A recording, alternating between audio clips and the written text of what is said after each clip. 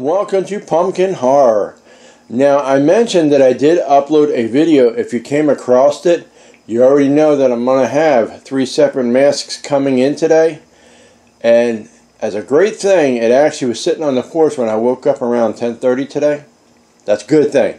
So guess what? Now I have time to do videos based on these particular masks. But what I'm doing right now is I want to show you what's in the box, and then we'll do separate videos on the masks. Okay?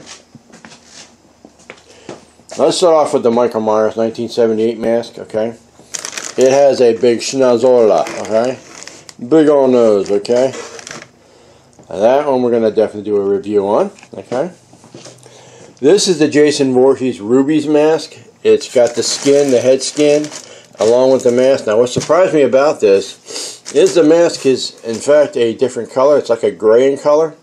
It's not a bad thing, but it's kind of wide, too.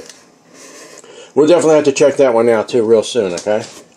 This is my Trick or Treat Studios dry rot mask from Jordu's Shell. That is ridiculously cool looking, okay? We're definitely going to be checking that one out as well. Anyway, that is the update for so far.